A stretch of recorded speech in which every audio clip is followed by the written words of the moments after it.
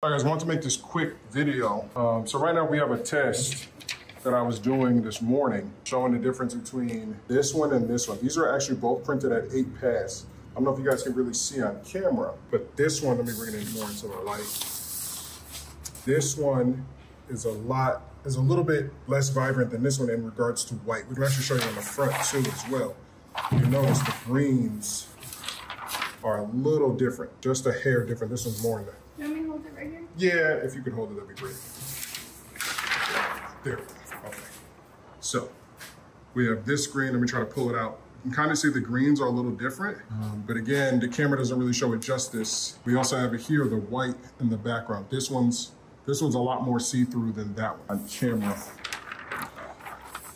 the best of my ability. So this is what happens when you first print. Sometimes you always want to do your head cleanings. So I printed this just to see what it would, after just coming and printing it, I did like 2 or 3 head cleanings normal, and this is how it printed at 8 pass. But I know my 8 pass is really white like this. See how you can kind of see the colors, and then this one, you can't really see it. This really is how white pass is. It's extremely saturated, great colors, a lot of white put down onto the film. So I knew that something was wrong.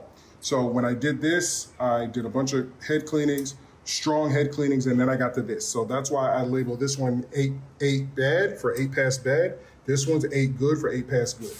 Then after I printed that one, I said, you know what? Everything is running good. Let me go ahead and print a 6 pass. And if you notice at 6 pass, 6 pass is never gonna be as much white or as much color as 8. It's just not, because it's only going 6 passes. It's not going 2 extra passes. But these two are very close in saturation, but you'll also see a different color. That one is a little darker, those greens, and these greens are a little lighter. So a lot of people print either at 4 or 6 for speed, because this 6 is very fast and you get great color. 4 is extremely fast, but you're not gonna get nowhere near as much color as 6, and definitely not as much as 8. We prefer 8, but if it's like a low resolution image, we will print at 6 pass, just so this way it's kind of like smack dead in the middle, is kind of perfect. I just wanted to show you guys the differences that we have. And then we also have another 8 pass here. So look at the difference between that 6 and that 8. See how the alligator gets darker? So we love to print at 8 pass. A lot of people don't. If you were to get this transfer right here and press it, you'd be like, that's perfect. It looks really good. But whenever you look at the scope, look how that one's bad because it's too much neon in the alligator. You get to this one, and it's better, it's more color accurate. This one is same color accuracy, except this one's 6 pass and it's a lot lighter. This one's back to 8 pass. As you can see, it's darker. So I'll take a picture of that. You can see that this one's darker. And then we also have the 6 pass good, where I've got it actually dialed in really well. So you can see the slight difference, but I've got great color here, great color accuracy here. But this is what happens when you start your 1, 2, 3, 4, 5. I'm on my 5th test before I print my actual customer's test, because I want to dial in my machine every single time that I print. This is extremely important. So we're actually going to press it right now. We're going to do the good 8 versus the good 6. We're going to press it. Again, this is instant peel film, and Shelly's going to whip it up, and we're going to press it, and we're going to look at the differences.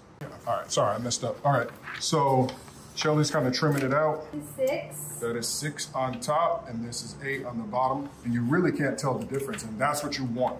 When your colors are dialed in, your 6 pass should look dang near as good as your 8. If you have a drastic difference, like that one and this one, it's okay. People, like I said, people do print that, but we have 6 on the left, and back up a little bit, directly on the left. So you guys can see the 8 on the right is a lot darker. This is actually a great thumbnail. Deeper, yeah, a lot deeper green. It is a little deeper green, but you can't tell me that if you didn't know that this 8 pass existed and we were to send you this, it'd be great. But whenever we're doing high resolution images, we always go at 8. So let's go ahead and press it. The blues too. I'm just looking at, I know I'm talking about the greens, but look at the blues, the reds, the oranges. There's not really a lot of red. And the blacks though, the blacks and whites are always spot on. So Shelly's gonna go ahead and press it. This is our instant peel film. It is available on the website. Oh, can you do it?